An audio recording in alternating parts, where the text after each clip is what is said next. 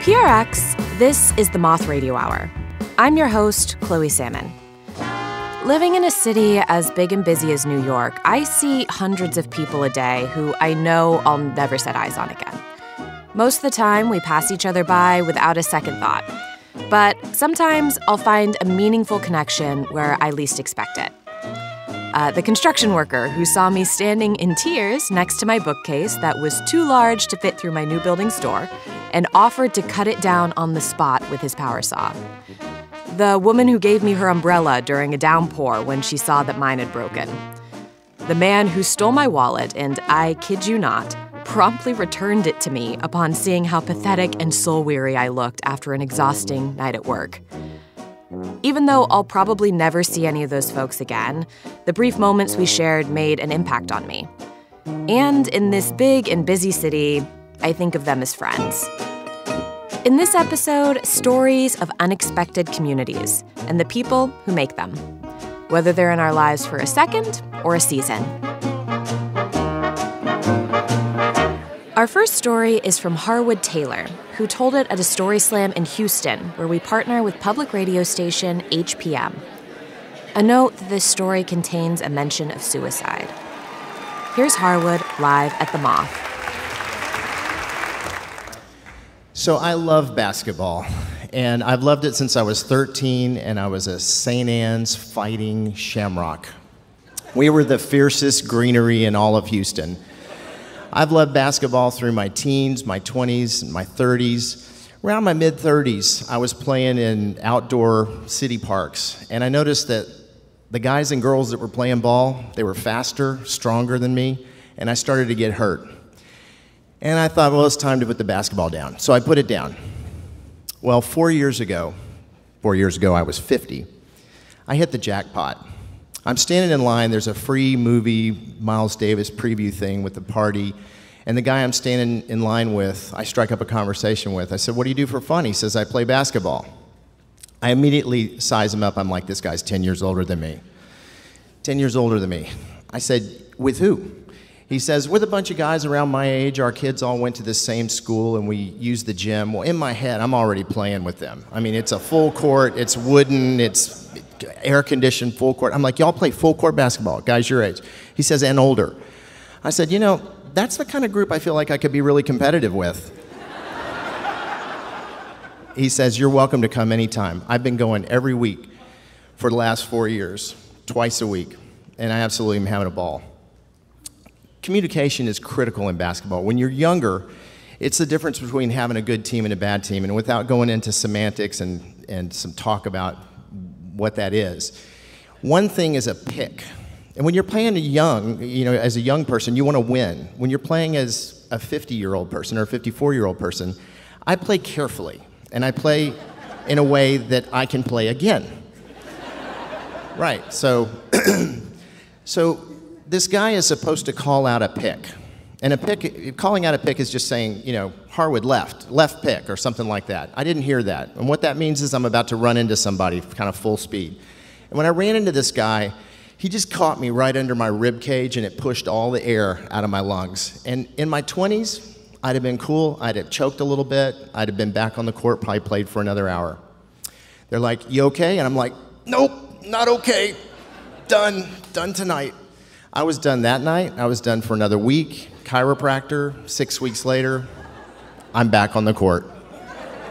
I walk in and I see this new guy.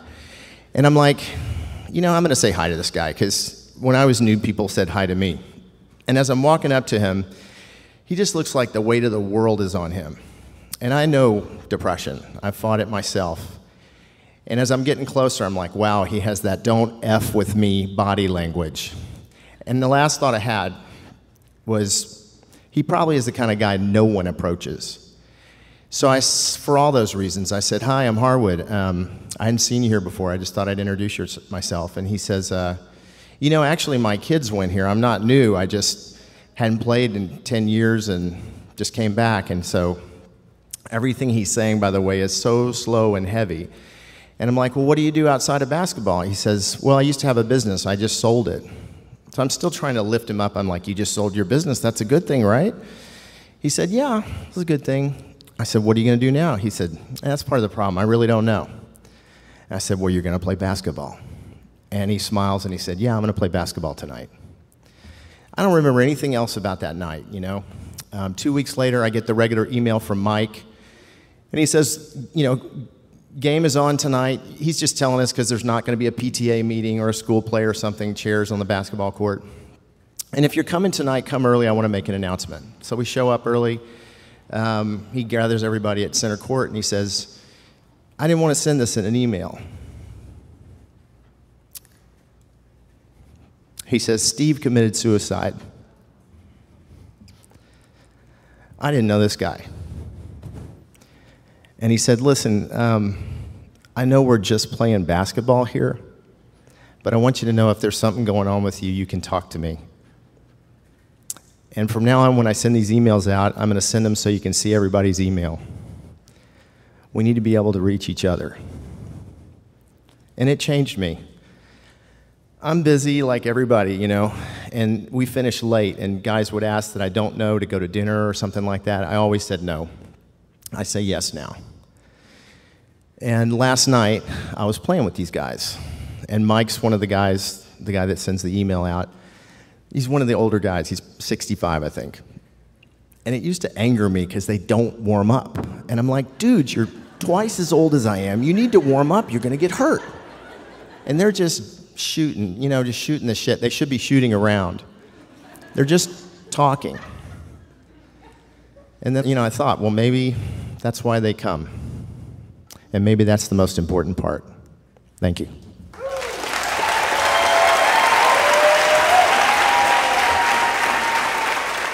Harwood Taylor is the gallery director of Elio Fine Art in Houston.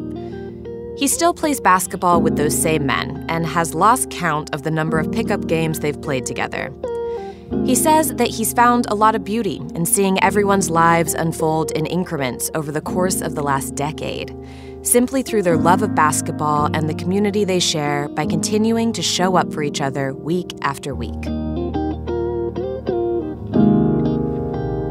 If you or someone you know needs help, the Suicide Crisis Lifeline is free, confidential, and available 24/7. You can reach it by dialing 988.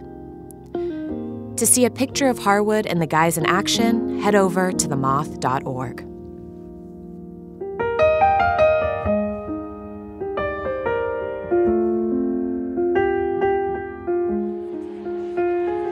Next up is Julia Cadieux. She told this story in Troy, New York, where we partnered with Troy Savings Bank Music Hall. Here's Julia. When I was 21, I was living with my older sister in Montreal and attending McGill University. For those of you that don't know, Montreal is a French-speaking city in Canada, where I'm from. And I was really drawn to Montreal because, you know, it has this European vibe. And I was hoping that some of that would maybe rub off on me, because I had big dreams of living a fabulous French life. I had made the decision to live with my older sister because I think I'd seen too many American movies about college frat parties and binge drinking, and I just sensed that that wasn't for me. But the unfortunate result of that decision was that I hadn't really made any friends, and I was pretty cut off from campus social life. So instead of going to really any parties at all, my life consisted of going to school, going home to study, and the highlight of my week was watching Dawson's Creek on Friday nights with my sister. And like most college kids, I was broke, and I needed a job. So I had an older brother living in the city, and he was leaving his position, and he said that I could just take over for him, and it didn't matter that I had no skills and no experience, and this is the only time in my life when nepotism has worked for me. So that's how I came to be the newest, coolest bartender at the Manoir Westmount, a retirement home for well-to-do seniors. So this bar, and I use that term loosely, was only open 3 days a week, and only from 4 p.m. to 6 p.m. And I know some of you might be questioning, is it okay to get the elderly intoxicated? But remember, this is Montreal, and there's two things you'll never take away from the French: booze and cigarettes, not at any age. But still, it was probably a good thing that management had a strict 2-drink max policy. So I would arrive for my shift at around 3:30, and that was the cue for all the seniors to go upstairs and dress for dinner. So they would go up in their leisure suits, and they would come down just dressed to the nines. The gentlemen would be in their dress pants and their collared shirts and their suit jackets, and the ladies would be in heels, stockings, skirts, and dresses. And for the most part, the drink orders were very simple. Johnny Walker for the men, and a dainty glass of sherry for the ladies. I liked the job. It was really easy, it required very little of me. I could show up, pour a few drinks, make a few pleasantries, and then, my patrons would take their drinks to the tables around the dining hall, and they would sit together and drink together, and I would just sit back at the bar and watch. And, it kind of felt like just watching a TV show, like the least dramatic reality show imaginable. But a few months into the job, a new resident showed up, and her name was Margaret. And I could tell that Margaret was different right from the beginning. That first day when Margaret came to the bar, I noticed that she was not dressed like the other women. Margaret was wearing loafers, slacks, a blouse, and a stiff cardigan that looked like a suit jacket. Margaret hopped up on the bar stool, spread her legs real wide under the counter, and just made herself at home. She looked very comfortable on a bar stool. And she watched while I poured a few glasses of sherry for the other women. And then when it was her turn, she looked at me and she said, "I'll have a gin martini, very dry, shaken, 2 olives." Did I mention I had 0 bartending experience? Up until this point, the most complicated thing I'd ever done to a drink was put ice in it. So Margaret clocked the fear in my eyes in a second. She hopped off the bar stool, came round to my side, started shuffling through the bottles. She found the gin, she found vermouth, a cocktail shaker, everything, and she proceeded to show me very quickly how to make the perfect gin martini. When she was done, she went back around to the other side, hopped back on the bar stool, and proceeded to drink her drink. And I felt very uneasy because none of the other residents had ever done this. They would always take their drinks and go away. But Margaret stayed. So as Margaret and I made small talk that first afternoon, I felt myself sort of being pulled uncomfortably from the sidelines. I quickly discovered that Margaret had a naughty sense of humor.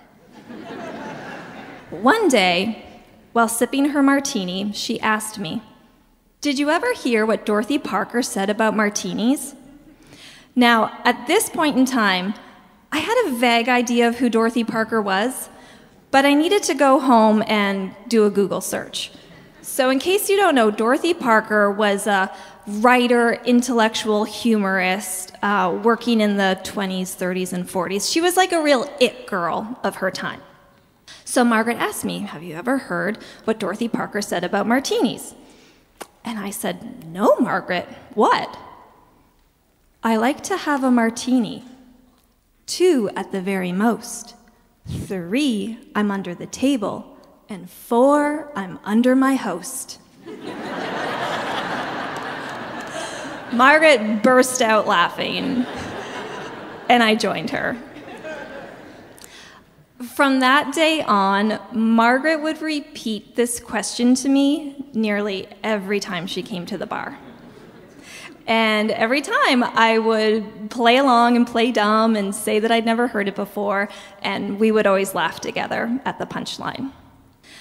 And I wasn't too sure if this was our shared inside joke, or if Margaret, like so many of the other residents in the home, was having trouble with her memory, because a lot of the people there were showing some early signs of dementia. But Margaret and I we'd talk about our lives together, and it always seemed like the past was easier territory for Margaret, so that's mainly what we stuck to. I learned that Margaret had been a professor at the university where I was studying, and that she'd never married and never had kids. And she didn't talk about those things as if they were tragedies. And I remember thinking, wow, Margaret is a badass. So life continued on in pretty much the same way. You know, I was going to school, I was going to work at the bar, and I was coming home to study, and Dawson's Creek on Friday nights. But you know, now it was nearing the end of the school year, and I was feeling restless. You know, my fabulous French life still hadn't shown up yet.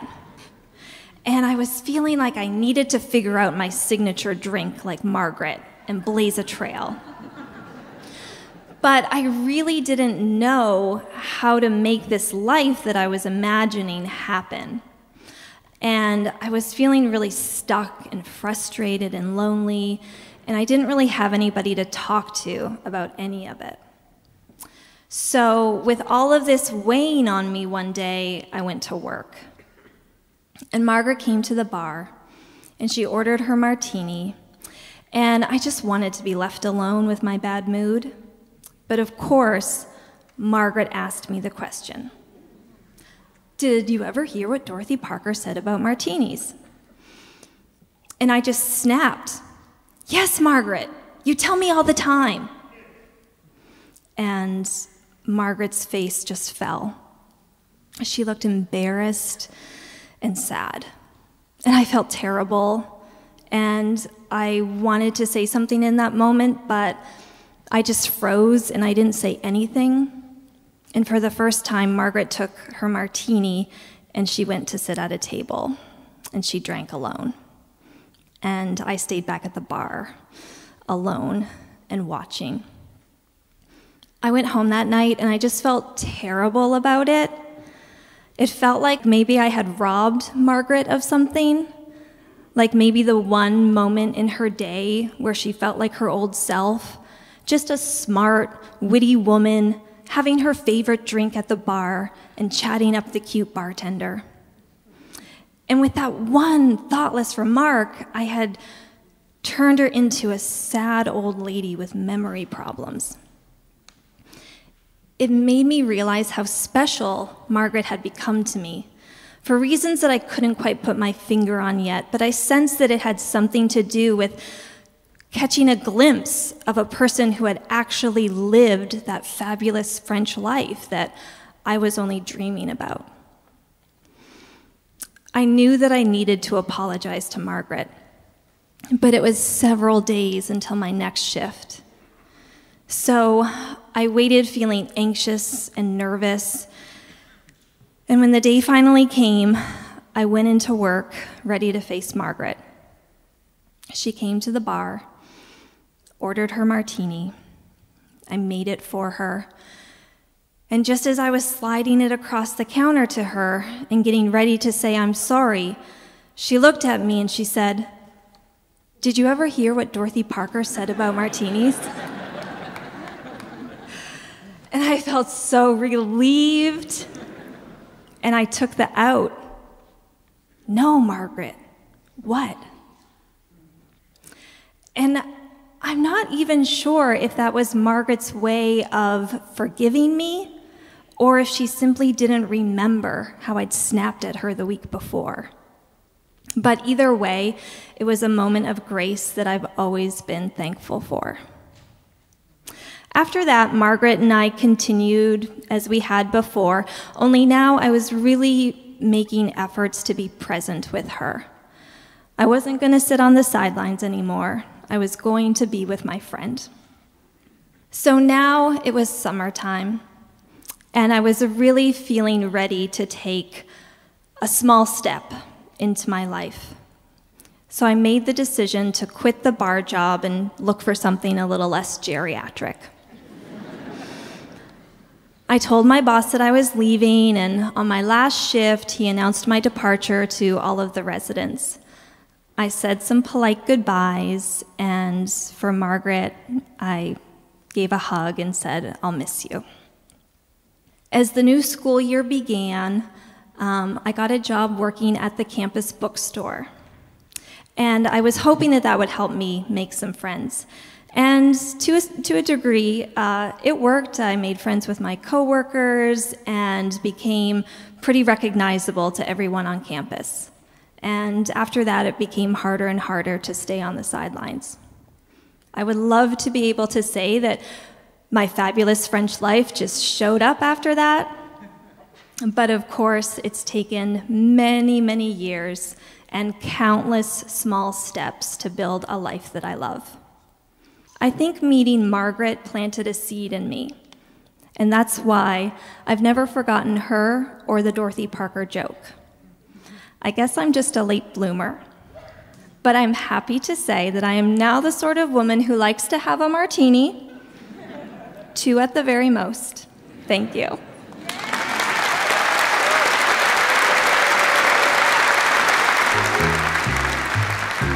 That was Julia Cadieux. She's a kindergarten teacher living in Troy, New York, with her 2 teenagers, an anxious old dog, and an indifferent cat. If the stars align, she hopes to one day be an eccentric old lady who rides a motorcycle and adopts senior dogs. I'm sure all with a martini in hand. Speaking of martinis, Julia confessed that the one and only time she broke the 2-drink max rule at Manoir Westmount was for, you guessed it, Margaret. She finally convinced Julia to pour her just one more, praised her for her daring, and then promptly left the martini untouched so the rule wouldn't really be broken.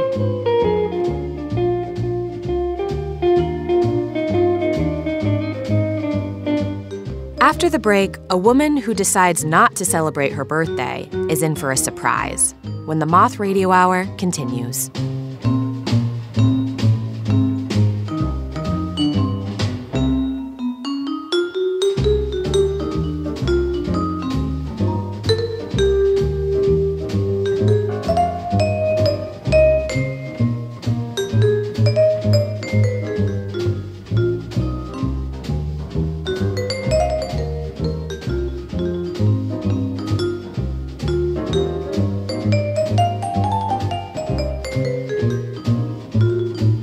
The Moth Radio Hour is produced by Atlantic Public Media in Woods Hole, Massachusetts, and presented by PRX.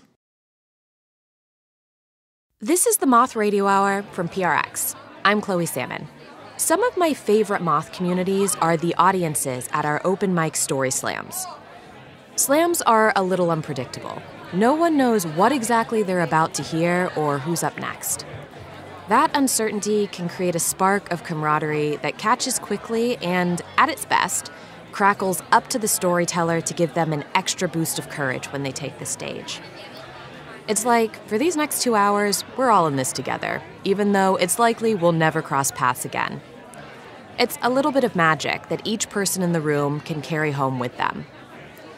That magic showed up for our next storyteller, Sandra Kwawu, who told her story at a story slam in Boston, where we partner with public radio station WBUR.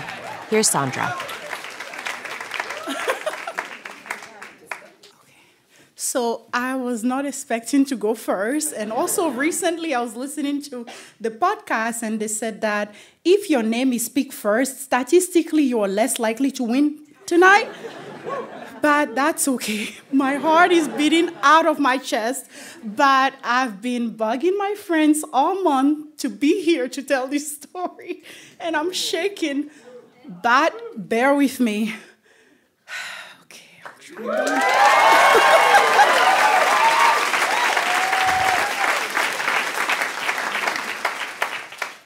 June 14th, 2007, my 16th birthday. I love celebrating my birthday, but this particular year, I was very sad. So on this particular day, I was laying on the ground, looking the way most of us did look in 2020. Unshowered, hair unbrushed, tangled up, listening to sad songs, and really basking in misery the way teenagers know how to. And I was home with my siblings, and my parents gifted me a herd of siblings who are always fighting, doing something, breaking something. But on this particular day, they must have sensed that I just needed a day to be sad, and I needed the house to be quiet because the house was quiet and none of my siblings were in sight, and that never happens. So I'm there playing the same sad songs over and over again. Unfortunately, I don't remember which ones, but yeah, I had a few back in the day.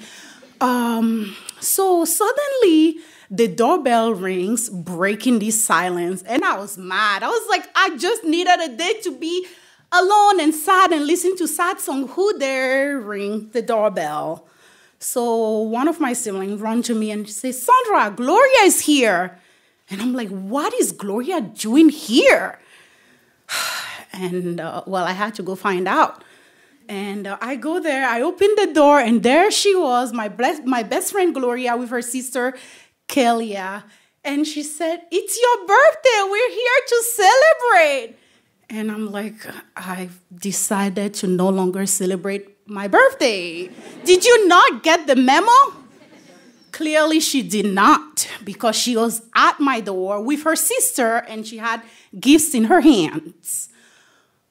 So I had to let her in. So she was like, Sandra, you need to get yourself together. So yeah, so she rushed me. She's like, is there anything to eat at the house? I was like, no. Saturdays is typically when my grandmother brings in this food and all this stuff. So we didn't have much. So we had some rice and corned beef. And I don't mean the one you eat on St. Patty's Day. I mean the one that's in the can. I'm talking Spam. It's basically Spam. So we have rice, Spam, and I think a piece of yam that we ended up frying. So we made this rice. And after we made all these random food and we're sitting and we're eating, I suddenly realized that not only did we all come together, my siblings, Gloria, Cadieux, to make this meal that suddenly we're all enjoying and having a good time. And I realized that my birthday is not necessarily about me. It is about me. I am the focal point of my birthday, but my birthday is about the people in my life. Now I have to backtrack the story to explain to you all why I decided not to celebrate my birthday when I turned 16. You see, my mom died the month I turned 15, and that shattered me. Like, I no longer felt safe in the world, and the world became a place that I was in, but I was out of. And for that reason, I felt like my life was basically worthless, because the one person that gave meaning to my life was my mom, and she was taken away, and I never saw it coming. It was like I was blindsided. I was hit by a truck full of glass, and all that glass was inside of me, but I got to go on and show up in the world, and I had no hope left. No joy, no hope. I just had to go through the motions of my life, and that's why I felt like my birthday was no longer worth being celebrated. And what happened that day is that Gloria showing up to celebrate my birthday gave me hope. Hope when I had none.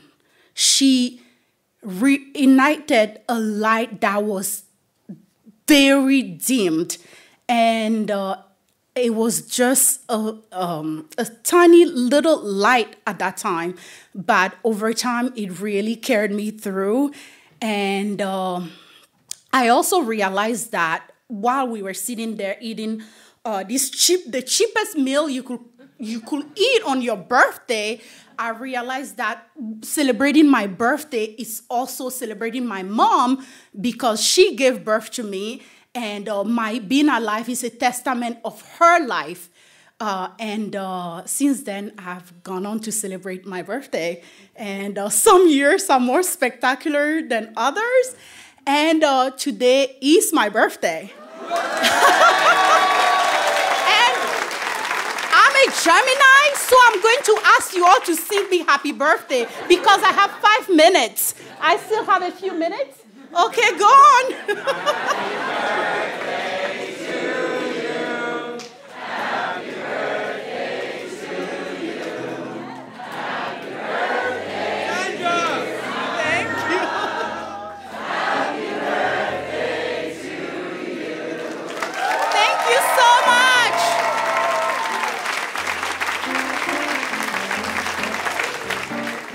That was Sandra Kwawu. After a decade working in social services, Sandra switched gears and is currently pursuing her master's in cybersecurity. She and Gloria are still tight, even though they aren't always living in the same place. Every year, Gloria sings her happy birthday via voice message. Sandra also does her best to make her own birthdays special. One year, she took a solo trip to Iceland, and another, she walked 30 miles to celebrate entering her 30s. That night, she told her story. She had decided last minute to scrap her fancy dinner plans and ask her friends to join her at the Slam instead. The theme was birthdays, after all. Her name was the first one pulled out of the hat, and the rest is birthday history. To see a photo of Sandra and Gloria together, head over to themoth.org.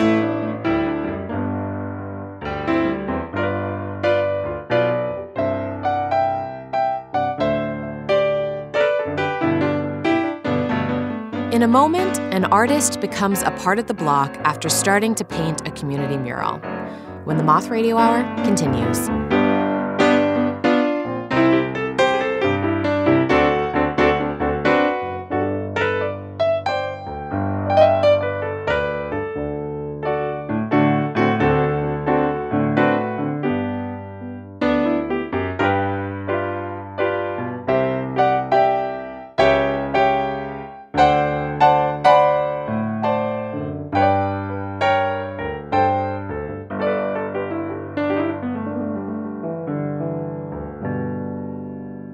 The Moth Radio Hour is produced by Atlantic Public Media in Woods Hole, Massachusetts, and presented by PRX.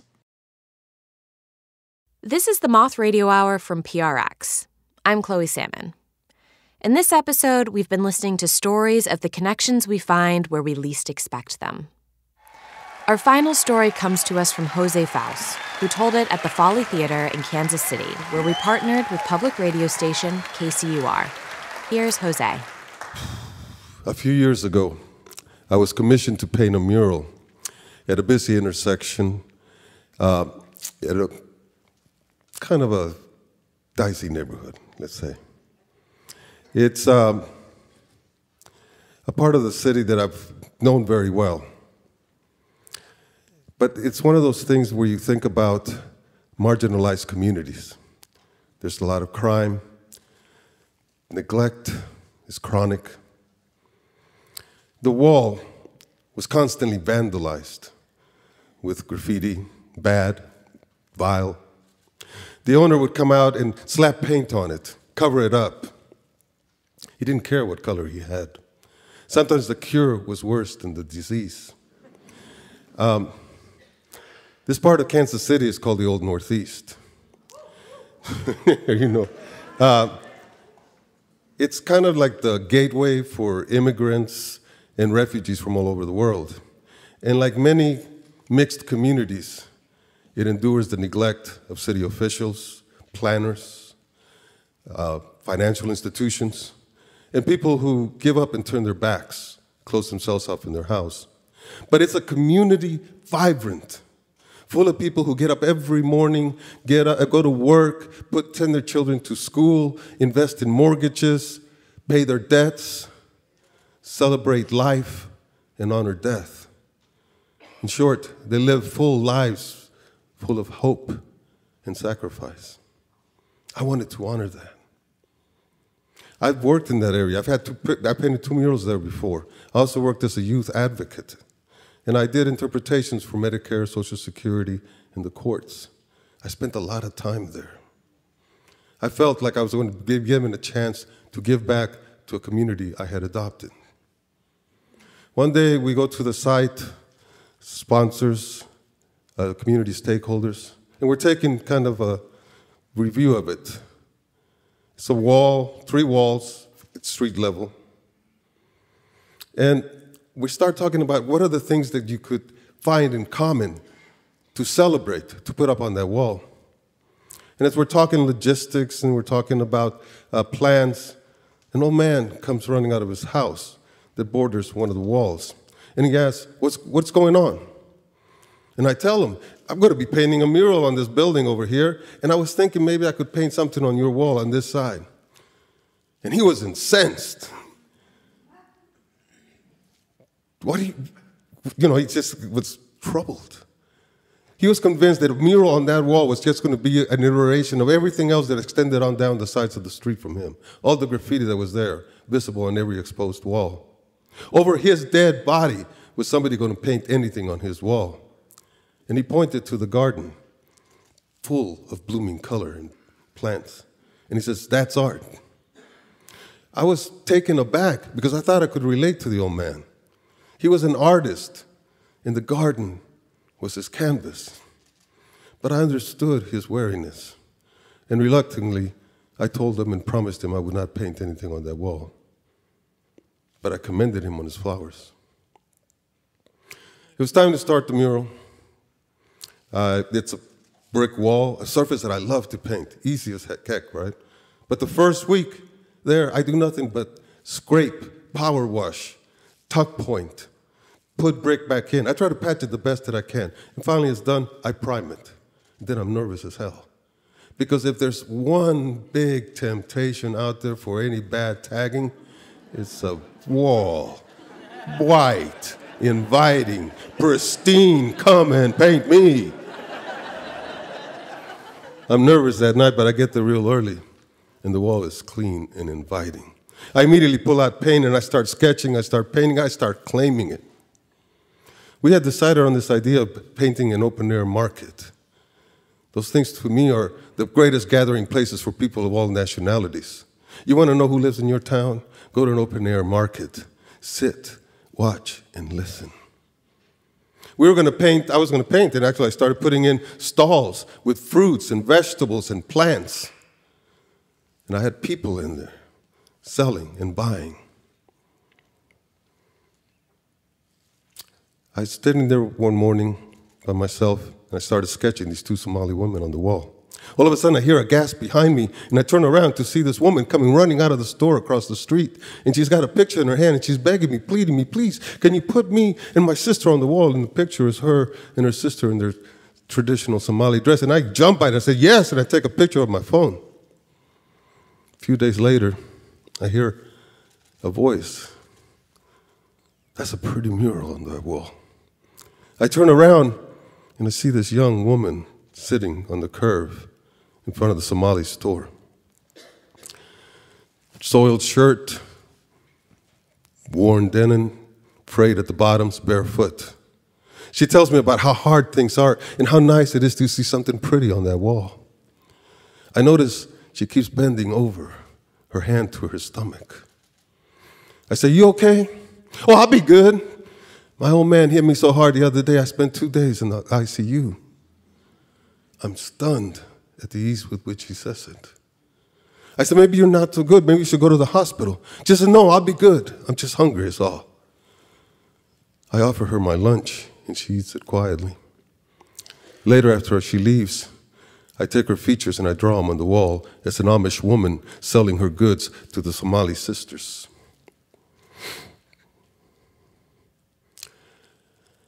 There are times when you're painting the wall where the heat takes you down. The body just doesn't want to respond. You want to give up. Your brain starts to slow down. You need a kickstart. In those moments is when I find the personal things I'll put on that wall. I had a cat that had rescued from the street a few years before, 10 years before. He had been hit by a car. He died while I was painting that mural.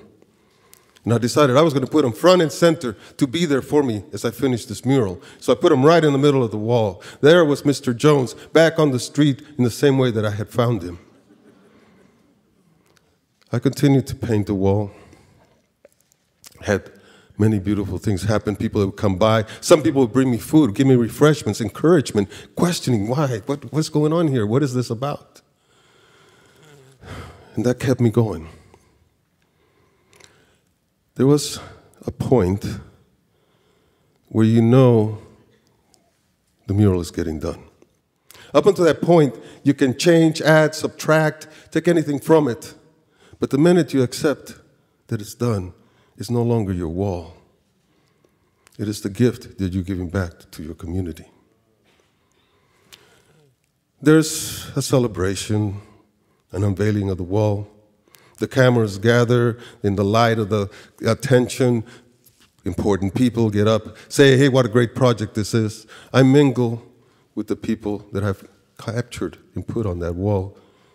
We share refreshments, tell stories. I accept their appreciation. I sign the wall. A few weeks later, I drive by, and I notice that the neighborhood association has put these large planters and has flowers in them, and they're sitting adorning the wall, beautifying it. And as I pass by, I happen to look in my rearview mirror, and I see the old man. The old man who was convinced that that mural was going to just create more graffiti, carrying 2 large water jugs. I mentioned this to somebody, and they say, yeah, that old man, hell, he's adopted the wall. He sits there all day and just makes sure the flowers are good. He brings out a chair and sits down and watches people going by. In this belief, I decide to go pay him a visit. I knock on his door. He enters and invites me in. The house smells old, ancient, musty. But it's full of light, and I'm surprised. The windows are all open, and there's this breeze flowing through. He heats up some tea, serves it to me. We sit in his parlor, and he tells me about his life. He's an immigrant, like me. He's also an artist, a musician. He played the organ, those kind that you see in symphony halls and big cathedrals. He pulls out pictures and clippings. And as we sit there, he starts to tell me about his love of gardening and how important it is for him, and flowers have meant so much to him. And I can tell because right now, in late fall, his yard is ablaze with color, mimicking the color I put on the wall. I tell him, I promise him that I'll come back and visit as I leave. And on the one time that I do come back, he's not there. But his garden has bloomed so righteous, it's overpowering the colors that I've put on the wall. I go by the mural less and less. And one day I get a frantic phone call. Hey, what happened to your mural? Not expecting much, I decide to drive on over there, and I'm shocked when I find nothing. The people that own the building came out and had a guy spray the wall. It's turned it all gray. There's no explanation. I decide to go around the corner to talk to the old man, but as I turn the corner, I see his garden is bare. It's overgrown. I know he's no longer there. And I'm pissed. But then something starts to happen, something like acceptance.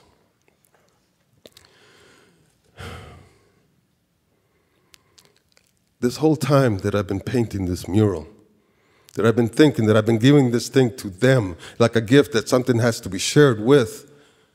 And in that pain and in that heat, when my body's just bent over and I can't get up anymore, and I'm trying to push myself through, that was driving me. But I also began to understand that I give as much as I will receive. I'm thinking of another wall in another place, similar dynamics. I'm standing on a scaffolding and I'm looking down. We kept a tip jar on the floor for beer and money. And I notice this man kind of making his way towards the jar. I come down from the scaffolding, trying to head him off, protect the jar. But he stops well short of it. He's not even noticing, really. And then he yells at me, "What the hell are you doing?" I'm painting a mural. He says, hell, I know that. But what do you think you're doing? I don't answer. I'm not sure where the conversation's going. He looks at me and he says, "Nobody's ever cared for us. Nobody has ever done anything like that for us here." He walks past me, and I notice he's got tears on his eyes. A few yards down, he turns around and he says, "Thank you, brother. Thank you for that." Turns and goes away. And in that moment, I realized I was not giving a gift. I was being given a gift. I believe in the power of art as a catalyst for transformation, but I've come to accept the impermanence of things. And even then, I know an unquestionable truth. Without art, life is barren. Thank you.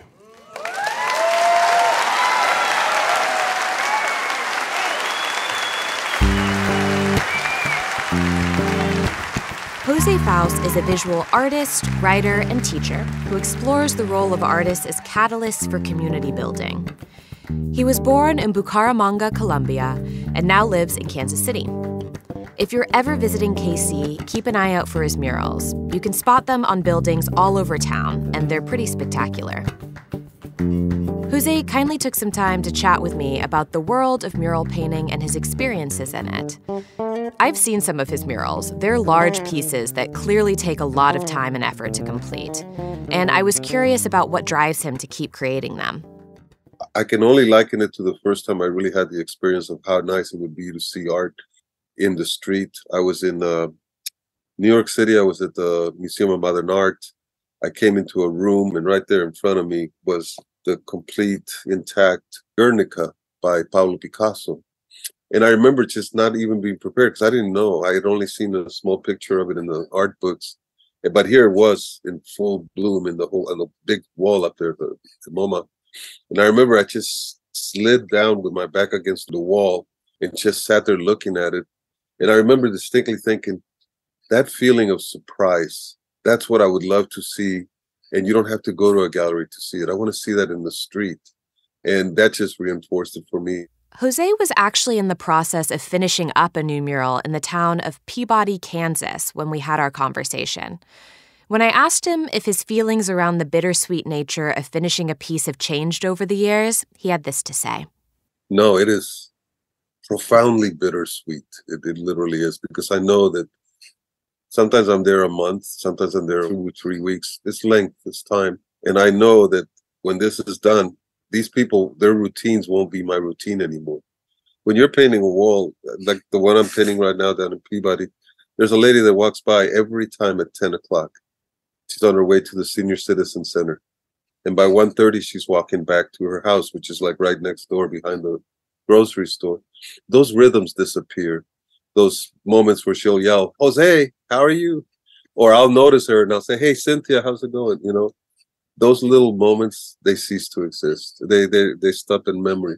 For the moments I'm painting, I'm very aware of people's rhythms and routines, right? And it's almost like being brought into a private moment. And I think that's beautiful.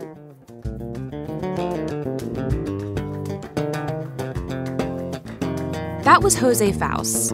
And that's it for this episode of the Moth Radio Hour.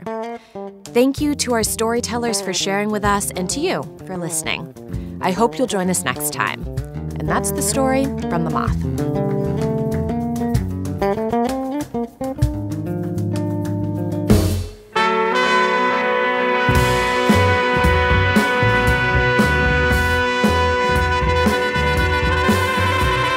This episode of the Moth Radio Hour was produced by me, Jay Allison, and Chloe Salmon. who also hosted and directed a story in the show. Co-producer is Vicki Merrick, associate producer Emily Couch. The rest of the Moth's leadership team includes Sarah Haberman, Sarah Austin-Jeunesse, Jennifer Hickson, Meg Bowles, Kate Kellers, Marina Kluche, Leanne Gully, Suzanne Rust, Brandon Grant, Sarah Jane Johnson, and Aldi Kaza. Most stories are true, as remembered and affirmed by the Storytellers. Our theme music is by The Drift. Other music in this hour from Tuba Skinny, Corey Wong and John Batiste, Henry Mancini, Dickie Nolan, and Victor Wooten. We receive funding from the National Endowment for the Arts. The Moth Radio Hour is produced by Atlantic Public Media in Woods Hole, Massachusetts, and presented by PRX. For more about our podcast, for information on pitching us your own story, and everything else, go to our website, themoth.org.